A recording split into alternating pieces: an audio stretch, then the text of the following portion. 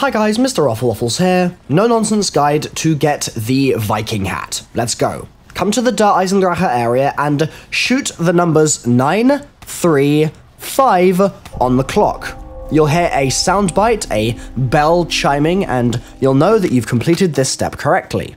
Then you can go around the map, and in various locations, it's going to be DE, Origins, Verrückt, and Kino. I'll show you all of them though, don't worry. You'll find an urn which is sparking. When you have filled up the urn with souls, which will take around 5 souls, you will hear this noise. You will also notice the little glowing ball above the urn itself. I'm going to show you the full gameplay of me completing my Kino projector room urn just because I know people are going to say, Milo, my thing is bugged, it's not working. But I just want to show you guys that it did the same thing for me. It just so happens that these things are a little difficult to fill up because you've got to be really, really close to the urn. So if your souls aren't going in, try and bring the zombies nearer to the urn and you should be okay.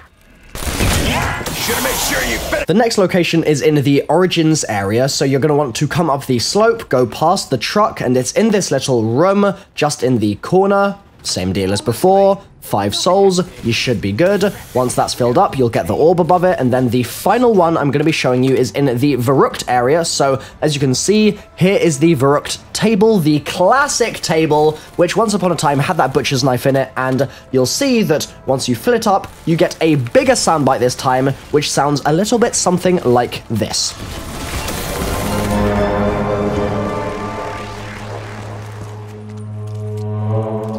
Awesome, great stuff, we've done it now, that's the end of this Easter egg pretty much. You've just got to go and actually pick up your rewards. So come to the theater, go to the mannequins, and you'll see that one of the mannequins will have a little Viking helmet on for you to equip. The bonus it gives you, as you can see, is obviously Purple Jug, but then +1 hit from zombies, which I'm going to showcase in just a moment. You'll see that I take 5 hits from a zombie, and I survive. Huzzah! Awesome stuff. I do want to quickly say that, in my experience, you do not need to do any of the other hats to get this hat, but I do want to quickly say that if you're trying to get the Keeper hat, you will most likely need to do the Wolf hat first, okay? It means that it actually properly shows up. Sometimes it just doesn't appear in the game, so keep that in mind. For this one though, you should be okay without any of the hats, but some hats do require you to do other hats first, so just bear that in mind, guys. I've been MrRoflWaffles. Hopefully this has been as useful as I tried to make it. If you've enjoyed the video, then leave a like and check out my other hat guides and Revelations Easter egg guides and all of it on my channel. Alright, see you later, guys. Bye-bye.